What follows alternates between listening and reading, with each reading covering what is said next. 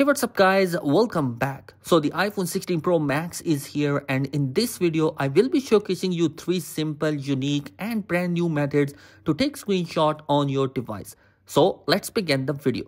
Starting with the first method, you just need to press the power and the volume up button simultaneously at the same time, and immediately will release it. You can take the screenshot quite easily. As you can see, I'm demonstrating that. But do note that if you press and hold both of these buttons, then the power menu will appear. So definitely you just need to press and release them immediately in order to take the screenshot.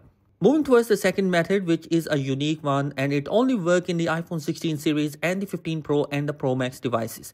First, you will need to open up your screenshot app in your device. Then press on the plus icon on the top right corner of the device. Then tap on the action button. Search for the take screenshot button in the search action and just select that particular take screenshot action. Press the done button. Now the screenshot has been added. Now after that, you need few more steps. Open up your settings and scroll down towards the action button menu, and you will find a bunch of options for the action button. You need to select shortcut and then select take screenshot menu. Now it is added to the action button, and in order to take the screenshot, you just need to press and hold the action button and you can take the screenshot quite easily. I would say that it's going to be one of the simplest methods to take a screenshot on your device.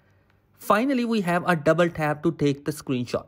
In order for this method to work, you just need to open up your settings, scroll down towards the accessibility, open it up and scroll down to touch.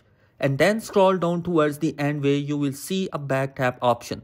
Just open it up, select double tap and a menu will appear. Select screenshot and you are good to go. Double tap on the phone back and you can take the screenshot quite easily using that particular method.